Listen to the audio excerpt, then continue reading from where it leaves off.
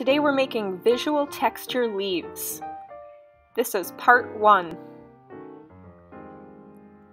You're going to start out with a big piece of paper with your name on it, some crayons,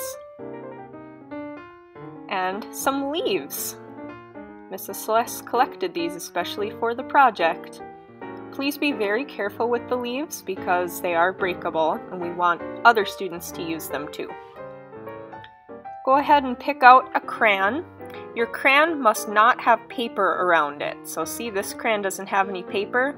This one does, so don't choose any crayons with paper on them. We want our crayons to be completely bare for this project. Choose a leaf, and you're going to put the leaf underneath your paper. And go ahead and feel around so you remember exactly where it is. Now you'll take your crayon, and we're not going to use these crayons like you usually hold crayons, like that. We're going to use them different today. This is the right way to use the crayons today. We're going to hold them sideways, just like this. Sideways on the paper.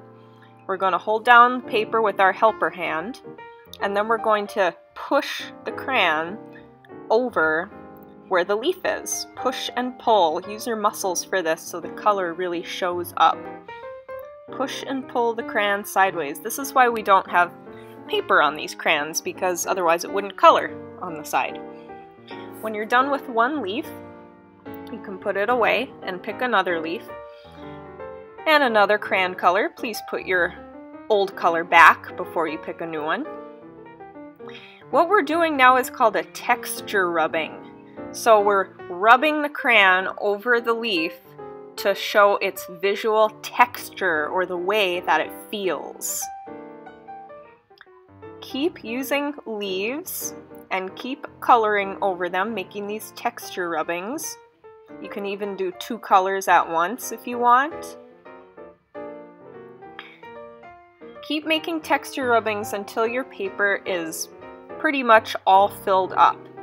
You can even overlap. That means you can do leaves over other leaves. That's pretty cool. And use whatever colors you want as well. We want to see leaves all over your big piece of paper. Now I'm satisfied with how this looks. The paper's pretty filled up with colorful texture rubbings of leaves. Make sure all your crayons are back in the container when you're done, and that you gather up all your leaves so Mrs. Celeste can collect them at the end. Now you've made a texture rubbing. Here's part 2. We're going to have our texture rubbings that we made, and we're also going to be using liquid watercolor paints. So here's what they look like. First thing you should do is open up the liquid watercolors really carefully. They just have little pop tops on them. So very, very carefully open them up. And you'll take your paintbrush out of the water bucket. When you do, it's going to be drippy and wet. So what you can do is gently, gently rub it on the side of the bucket so that it's not so wet and drippy. Now you can choose your first color. Let's see, I'm going to dip into the yellow here. And then I'll put it on my paper. When I spread the watercolor paint on my paper, I'm going to do it really gently and slowly, back and forth, just like this. Side to side, back and forth. You can grab more yellow here. Keep going with the yellow. I think it looks nice. Notice how the crayon still shows through. This is called a wax resist. Crayons are made of wax, so they resist the watercolor. That means that they don't get covered up by it.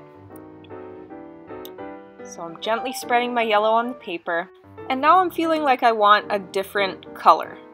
So here's what I'm going to do to get a different color. First thing you need to do before you dip into a new color is wash off your brush in the water.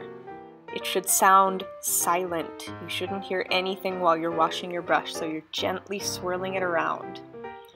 Then of course rub it on the side of the bucket again very gently to get those drips off. And then you may dip into a different color. I'm going to do orange next. And then gently I'm going to spread the orange over the paper. Again, you can see the leaves are showing through. Got a few drips there, I'll just kind of spread those out. It's okay if it drips. Now, as you're gently spreading your paint over your paper, I want you to check a couple of times to see if your brush has a good hair day. It's got a good hairdo. So I'll show you what I mean by that. Gently, gently spreading. Check your brush. That's a good hair day. It's nice and sleek and slicked back, looking great. Now, if you're kind of using your brush rough and scraping it around on the paper, your brush is going to end up with a bad hair day. Look at that, it's all over the place. Brushes don't like having bad hair days. So while you're using your paintbrush, always make sure that it has a good hair day when you lift it up. So I'm going to check, nice and slicked back. I'm going to speed up the video while I finish the rest of my painting. Always remember to wash your brush off every time you pick a different color. This helps the paints stay nice so they don't get mixed up. And cover your whole paper with paint. When you're done, you can put your brush back in the bucket, and Mrs. Celeste will show you how to take your art to the drying rack. Close up your watercolors when you're all done, and then wipe your hands off with a baby wipe. And that's the end of your very first kindergarten art project.